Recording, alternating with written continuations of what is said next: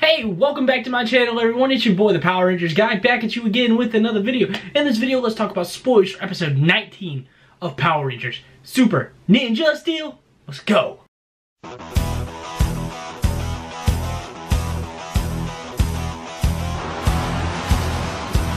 Alright, so episode 19, like all the other ones I've done spoilers for, which you can check out. You can go to my channel, check them out. Anyway, episode 19, we don't have a title for it, but it aired over in France, and we don't have an air date over in America for it. But the description is, Madame Odious hosts auditions for a new Galaxy Warriors TV show that will manipulate the minds of its audience worldwide. Worldwide. Okay, so, remember the last spoiler video? Mick was brainwashed, he's helping out Madame Odious now. Cool. Just so you know that for this one. Mick begins to build the giant satellite for Madame Odious that she'll use to brainwash everyone through a television broadcast, but she needs actors for her new TV show. Okay. She sends down a monster in disguise as a famous producer, and he heads to Summer Cove High School to hold the auditions. Okay. Haley, Victor, and Monty decide to audition. So you're telling me at a high school where everyone wants to be famous because nobody wants to work that only 3 people auditioned? Really? Okay. Haley asks Calvin to bring her special outfit, but Calvin is late due to car problems. This causes Haley to over-exaggerate the acting in her audition and causes the producer to put Victor and Monty as the winners. However, Victor and Monty soon discover they were duped by one of Madame Odious's monsters, and they're teleported to her ship. Again. Meanwhile, Haley and Calvin get into an argument over her audition, and the two decide to break up. Is that a good thing? Are we really doing this? Break up in Power Rangers? No.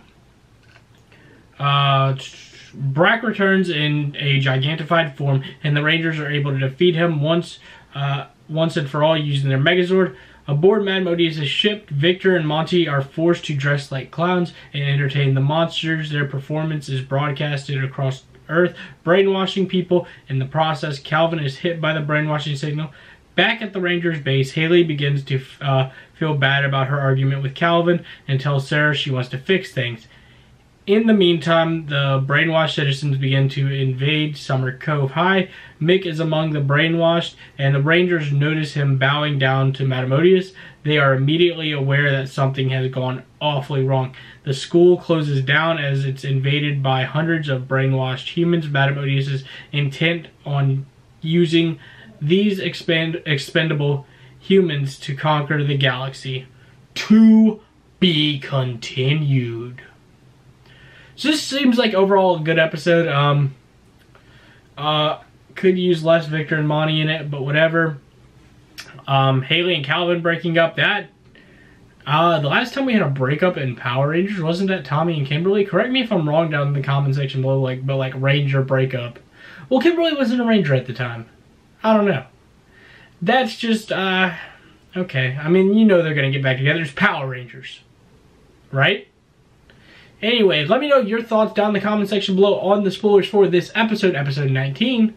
And let me know what you think about this season so far. And again, Detroit, smash that subscribe button. I'm still on my drive to 1,000 subscribers. Once I hit 800, giveaway, 900 giveaway, 1,000 big giveaway.